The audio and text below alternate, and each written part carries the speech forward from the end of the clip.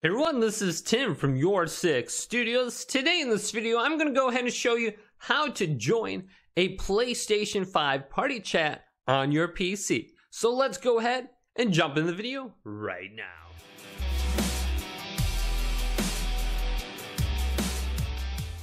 So let's say you're in your room and you just got a notification for a PlayStation 5 party chat and your PlayStation is downstairs. How would you go ahead and still join that party chat? Well, this is actually very easy.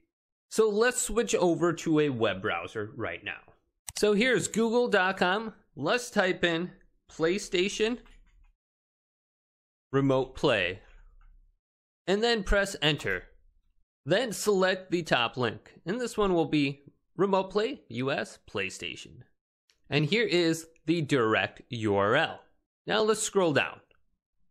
And here is the link for Windows, PC, and Mac download. Let's select this. And go to Control Your PS5 console from a Windows PC. Then go to Install the app. I'll bring you down here. Let's go to Agree, and then Download. Now it's going to download in the bottom left side of the screen. Go ahead and select the up arrow. And then go to Show in Folder. Or go to Open. Now go through the installation process. Now this is PlayStation Remote Play and what it looks like. So if you go to Other Connections, you have the option to choose between your PlayStation 4 and your PlayStation 5. I'm going to choose my PlayStation 5. Now it says before you connect, go into your PlayStation 5 settings, go to System, Remote Play, and enable Remote Play.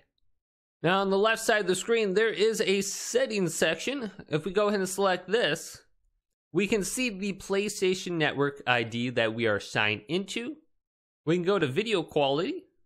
If we're on the PlayStation 4, we have the option to increase or reduce the resolution and the frame rates.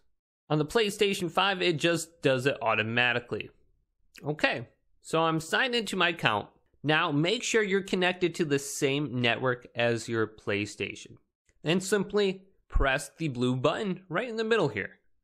So let's select PS5 785.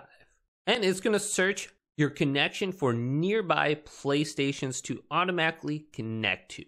So I just heard my PlayStation 5 turn on. And it's checking the network. And boom, now I can see my PlayStation 5's dashboard. And if you do not have a controller around, you do have the option to move throughout the menus using your arrow keys on your keyboard. So right now I can hear my PlayStation 5's desktop when I go ahead and move around. And if I start up a game, I can hear all the audio on my PC. So if you're someone who's streaming and you want to get audio on your PC quickly, well, this is an easy way to do that. So I do have my controller connected to my PC. What I can do is press the PlayStation button and open up this window and then scroll on down to Game Base and then go over to Parties and join a party. So let's go ahead and join this B-Team voice chat and go to Join. And then I should be able to hear anybody in this party chat on my PC. Now if I scroll down and open up this window a little bit, there is a microphone option. If I go ahead and unmute my microphone, any microphone I have on my PC now can be used to communicate with people who are playing on their PlayStations. And also, if you do not have a controller connected, you do have these buttons on the bottom where you can press the PlayStation button and open up this screen. So you can navigate throughout your entire PlayStation 5 without the controller connected. Now you do have the option to do this on your phone as well. Like you're at a hotel and you want to play your PlayStation 5 that's at home, check out this application. So if this video did indeed help you guys out, go ahead and leave it a big thumbs up and subscribe to my channel down below for more tech out videos coming up next on YourSixStudios.